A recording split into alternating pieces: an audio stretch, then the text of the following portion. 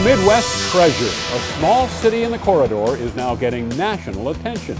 Mount Vernon made a popular travel guides list of the top 5 cities that you'll want to visit now. Fox 28 News reporter Sadie Hughes shows us how an event tonight is showcasing the town's unique appeal.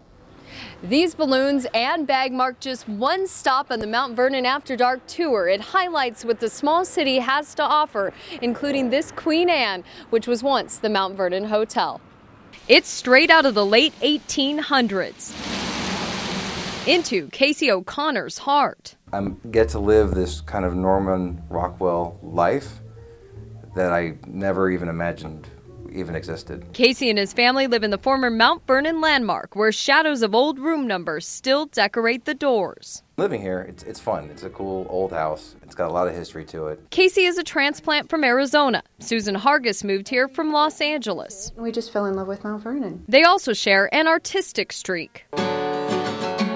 Casey plays the guitar, Susan does portraits, the perfect fit for Mount Vernon After Dark, a night showcasing historic sites, local musicians, artists, and restaurants in spots all over the city. I think it just broadens who we reach. And satisfies curiosity. You always are driving by these places, you see the lights on, and you wonder what's up there. Places like Joe Jennison's apartment off of Main Street,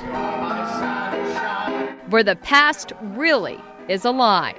This building that we're in was actually an original bank. The bedroom in the back was actually the bank president's office. Like Casey and Susan, Joe moved to Mount Vernon and found home. We care about our history, we care about our businesses, we care about our artists, we care about each other. Pride for all that this kind of life does exist outside of paintings. All of the money raised tonight goes to Mount Vernon's Community Development Group to help fund events like this one. Now, if you couldn't make it out tonight, Mount Vernon has 14 festivals each year. Covering the corridor in Mount Vernon, Sadie Hughes, Fox 28 News.